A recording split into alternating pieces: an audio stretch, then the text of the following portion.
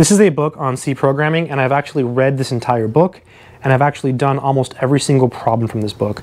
I actually taught myself C programming years ago before even going to college, and that's how I discovered college. I discovered that people actually go to school to learn to program, so I thought maybe I should go to school.